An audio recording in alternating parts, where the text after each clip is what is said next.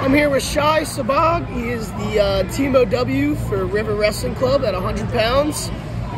We went 5-0 on the day in the middle school division. Shai, why don't you tell us how your day went?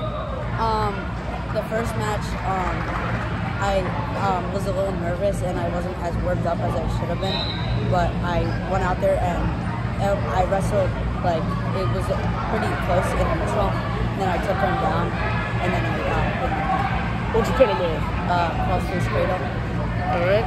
And then you were talking about you had a couple more pins today. Is that the same move you used in your other matches? Yeah. Big cradle guy, huh? Mm-hmm. So that's your go-to from the top. You ever try to get it from your feet even too?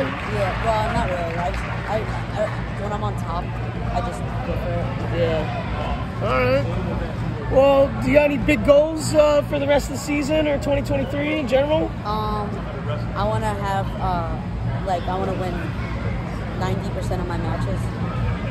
It's a good goal to set. Well, Shai, it sounds like you've been working hard. We really appreciate you coming, and we hope to see you soon. And best of luck with whatever you got next. Thank you. Thank you.